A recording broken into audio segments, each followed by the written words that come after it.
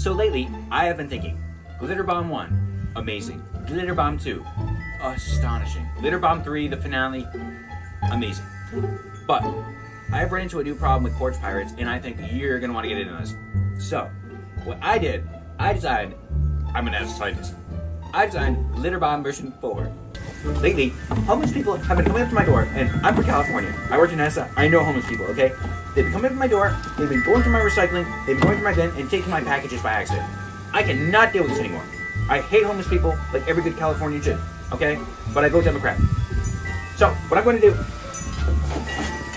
Glitter Bomb 4 is a consistency of 4 chemical bombs and a timer that detonates as soon as the package is open. So, there'll be a sensor in here, they open it, boom, permanent solution, homeless people are gone. So, again, this is all from NASA. I just want to say thank you to NASA, and my time there was well spent. Thank you. So as you saw from my Ring doorbell, Glitter Bomb 4 is going to be the greatest solution in Glitter Bomb history, okay? I am very happy to be along with you. So, I'm going to deposit right in this recycling bin where those animals were going through. Gently. And once they pick it up and open it, they'll be in for a much more permanent surprise. So, enjoy. Oh man, it's getting kind of hard to live up in here. Oh, maybe we can make some money with... Huh, what's this? Ah!